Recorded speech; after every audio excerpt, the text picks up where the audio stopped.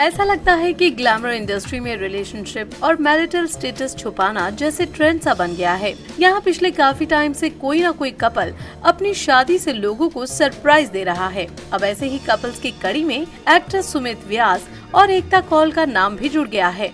जी हाँ, खबर है कि दोनों बहुत जल्द शादी करने वाले हैं। वेबसाइट स्पॉट बॉय की रिपोर्ट के मुताबिक सुमित और एकता ने फरवरी में सगाई कर ली थी और अब दोनों इस साल सितंबर के महीने में शादी कर सकते हैं।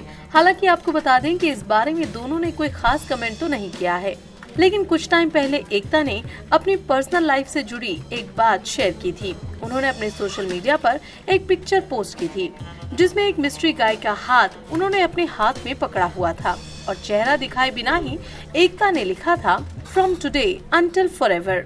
अब सूत्रों की माने तो वो लड़का कोई और नहीं बल्कि एक्टर सुमित व्यास ही हैं और एकता और सुमित पिछले काफी टाइम से एक दूसरे को डेट कर रहे हैं।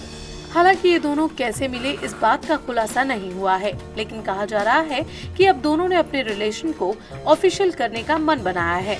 जबकि आपको बता दें कि जब एक एंटरटेनमेंट पोर्टल ने इस खबर को कंफर्म करने के लिए एकता से पूछा तो उन्होंने ऐसी खबरों से साफ इनकार किया, जबकि इस बारे में सुमित ने भी कोई जवाब देने से मना कर दिया। अब सुमित और एकता दोनों ने ही अपनी शादी की खबर को कंफर्म तो नहीं किया है, लेकिन फिर भी खबरें लगातार सामने आ रही हैं कि ये दोनों इस साल सितंबर में शादी रचा लेंगे।